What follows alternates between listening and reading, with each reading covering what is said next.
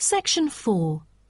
You will hear part of a lecture about urban migration.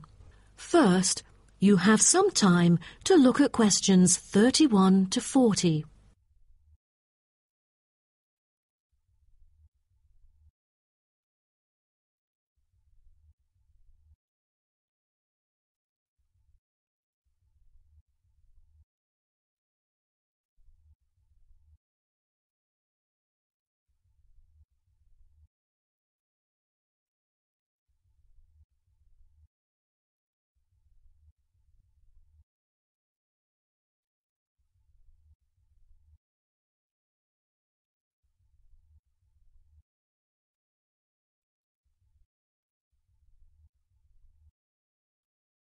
Now, listen carefully and answer questions 31 to 40.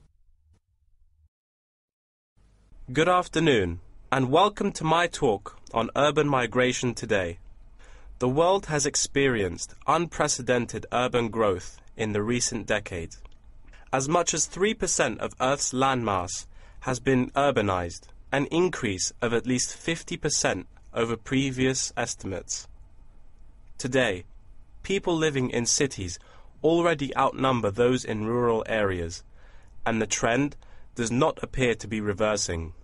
In addition, cities have larger amounts of carbon consumption than rural areas. This is a result from two major aspects. First, with the increase of urban population around the world, the massive construction of urban infrastructure and residential housing is hard to avoid. Second, urban households have a higher rate of car ownership and use more gasoline products. Even though rural exodus is often negatively judged, there are also benefits of migration shared by the local environment and the society as a whole. Well, firstly, global trends of increasing urban migration and population urbanization can provide opportunities for nature conservations, particularly in regions where deforestation is driven by agriculture. As rural dwellers leave their homes, local forests are left to recover. What's more, it is easier for city dwellers to get around. Living in the country means transport can be very difficult. For instance, after midnight there are no buses or taxis in the countryside. However, there is still a number of public transport modes to choose from in the city. Finally, with more funds and advanced technology, cities endeavor to produce clean energy. New power plants have been built to take harmful methane gas created by the decomposition of rubbish and convert it into electricity. By doing so, an important greenhouse gas is turned into useful energy rather than being directly emitted into the atmosphere. The hustle and bustle of city life offers women the opportunity to explore different professions and pursue their own careers. Women in cities work as engineers, managers, and even football players. This change of roles has affected their marital status and family life. More women are choosing their careers over marriage, which raises the graph of late marriages. As a result, more are remaining single well into their late 30s. They want to be independent and earn money on their own. It is also easier for them to get a promotion while working in the city. Women are slowly achieving wider participation at work, while in rural areas the mindset is still very conservative.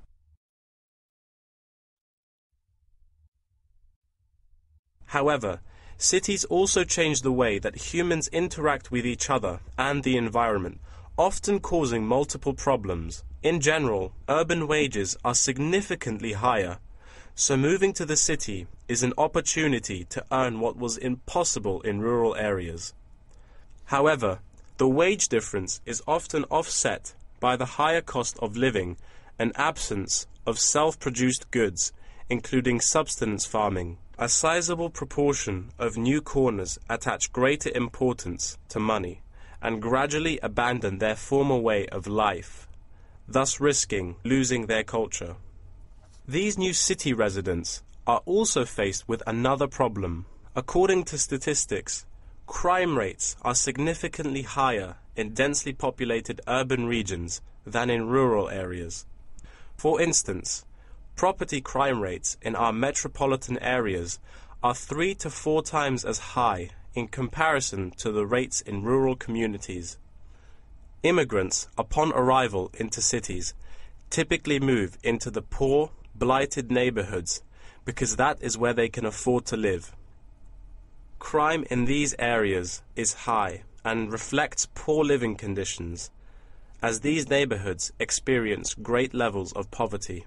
This pattern also occurs for violent crimes, which is much more common in large urban areas than elsewhere.